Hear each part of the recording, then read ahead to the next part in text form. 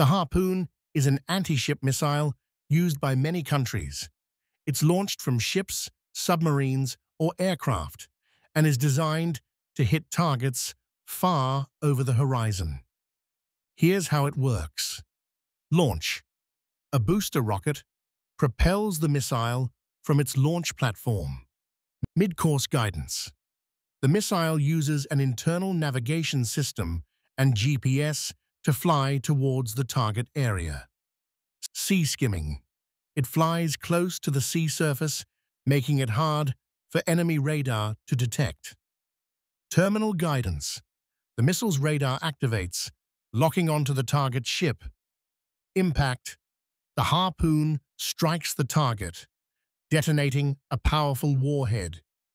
The Harpoon is a versatile and effective weapon for naval warfare.